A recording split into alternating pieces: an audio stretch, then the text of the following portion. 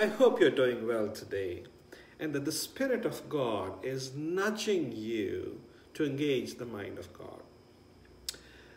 Our readings for this Sunday are from 1 Corinthians chapter 1, verses 18 to 31, Micah chapter 6, first 8 verses, and Matthew chapter 5 and the first 12 verses.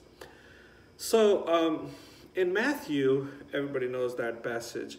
It's about the blessed are the meek, for they will inherit the earth. Blessed are those who hunger and thirst for righteousness, and so on and so forth. So everyone knows that passage.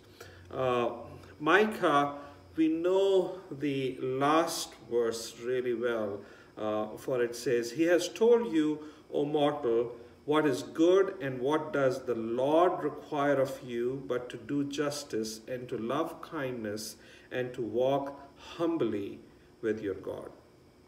And then the passage from 1 Corinthians is like my favorite, and I'll read parts of it.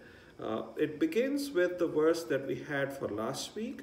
"For the message about the cross is foolishness to those who are perishing, but to us who are being saved, it is the power of God. For it is written, I will destroy the wisdom of the wise, and the discernment of the discerning I will thwart.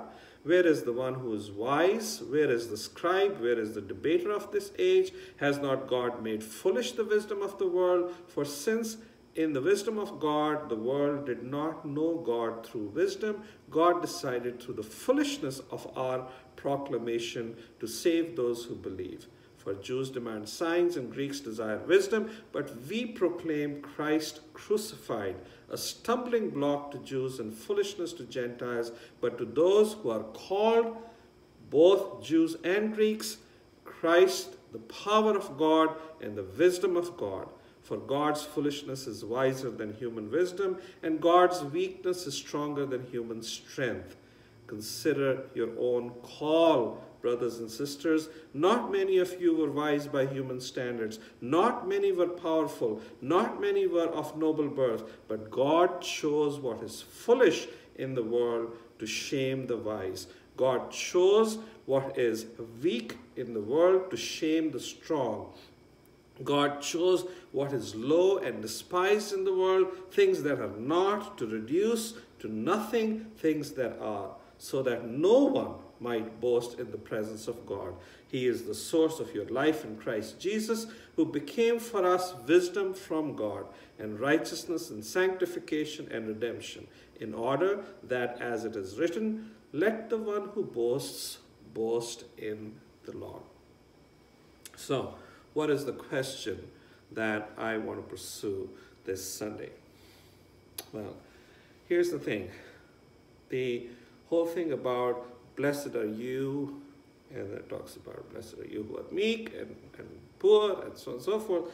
And in this letter, it talks about how the people who are not of noble birth, are not of, they don't hold positions, or they're not considered wise, and so on and so, they are the ones who were called to carry forward this message. So what is it about being meek and not meeting up to worldly standards that is so powerful in the mind of God? So that's my question. What makes that so uniquely valuable to God? That's the question I'll be exploring. I hope to see you in person this coming Sunday at either 8 a.m. or 10 a.m. Or you can also watch the sermon live on Sunday at 10 a.m. on Facebook. God be with you.